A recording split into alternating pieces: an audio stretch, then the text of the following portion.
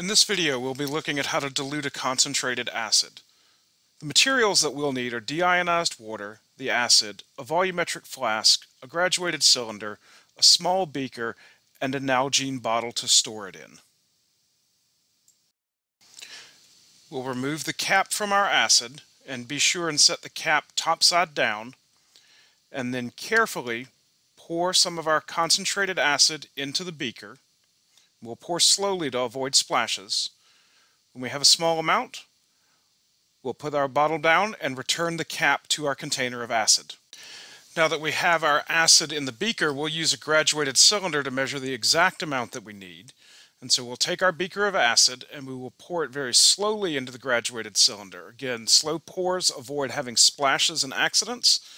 And we'll simply add it slowly until we get the desired amount of acid. Once we have the correct amount, we'll make sure that we tap the spout of the beaker to remove any excess acid. Now that we have our acid in the graduated cylinder, we need to dilute it, but first we'll add water to our volumetric flask. It's important to add the water to the flask first, because when we mix concentrated acid with water, we will generate a significant amount of heat that could cause the acid to splatter if we were to do this in the wrong order. So first we add the water. And it's usually easiest when we've got a large amount to unscrew the cap to pour the water into the volumetric flask. Now that we have our flask half filled with water, we can now add our concentrated acid, and the water will act as a heat sink, preventing a splatter from occurring.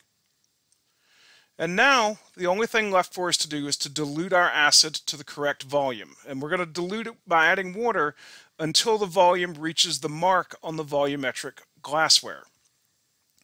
When we have a lot of water to add, it's still helpful to unscrew the cap and just pour it in.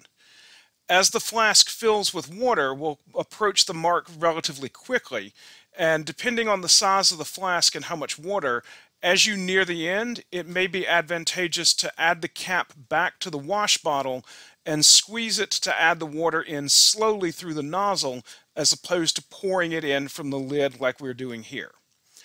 Now, we want to, again, make sure that we don't overshoot the mark for it. So as we get closer, we're going to add the water more and more slowly, maybe even drop-wise if we're going to do it by the bottle. Once we're done, recap our bottle, and we're almost finished. The last item that we have to do in our checklist is to add the diluted acid into its Nalgene bottle. So we'll uncap the bottle, and now we're going to be pouring it in. And we'll go slowly at first. Again, we want to avoid spills at all costs.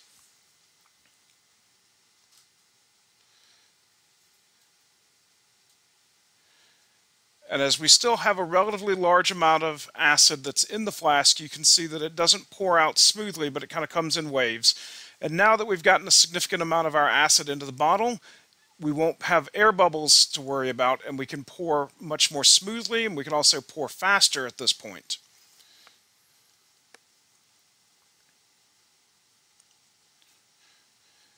Now, if you're concerned that maybe you're going to splash it, one of the things you could do is use a funnel to pour it in and help you.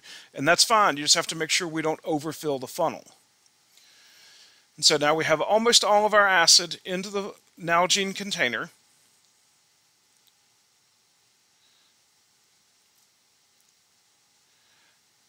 And there we go. We've added all of our acid to the Nalgene bottle. And now we'll cap the bottle. And the very last thing we need to do is to label the bottle with the concentration and formula of the solution that's in there. So this will be 0.1 molar hydrochloric acid. And that is how we prepare a diluted acid solution.